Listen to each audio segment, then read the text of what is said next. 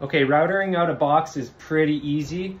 So what I've done right here is I've marked on my closest sheet. It's about 2 inches over from the edge. So 2 inches arrow right to where there's no wires. We're gonna router to here, jump over the box, and then we're gonna go counterclockwise around this, around all these little things.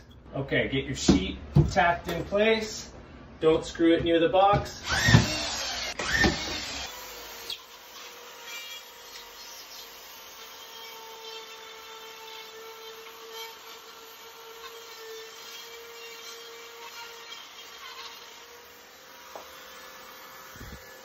So the key after you jump over is just keeping it pushed against the box and going counterclockwise for the outside of objects. If you're going on the inside of an object, go clockwise. It's just like a router. So once you're done, you can screw it on.